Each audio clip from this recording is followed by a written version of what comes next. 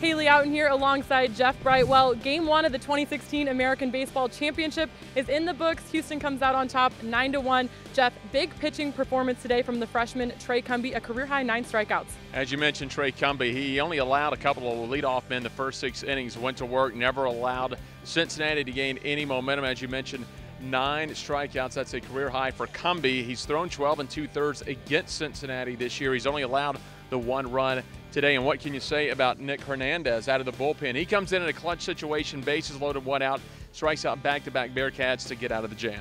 Todd Whitting said they needed to get the bats going, get their offense going today. 9 runs isn't too bad, and they got those runs in a multitude of ways.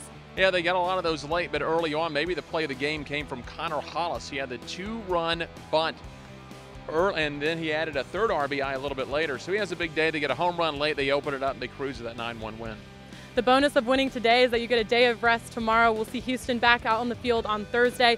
What can they use that day of rest for to help them prepare for the rest of this tournament? Well, they've got the preseason co-pitcher of the year in Seth Romero. Whether they use him or not Thursday, you don't know. They didn't have to go very deep into the bullpen, so the bullpen is rested as well. That's the bonus of playing in the Tuesday bracket, getting Wednesday off. Unfortunately for Cincinnati, they come right back tomorrow in an elimination game, either against UCF or Tulane. So Ty Neal's got some quick decisions to make. All right, thanks a lot, Jeff. We're getting ready for Game 2 here at Bright House Field, the 8-seed UCF versus the 1-seed Tulane. For the American Digital Network, I'm Haley Outen alongside Jeff Brightwell.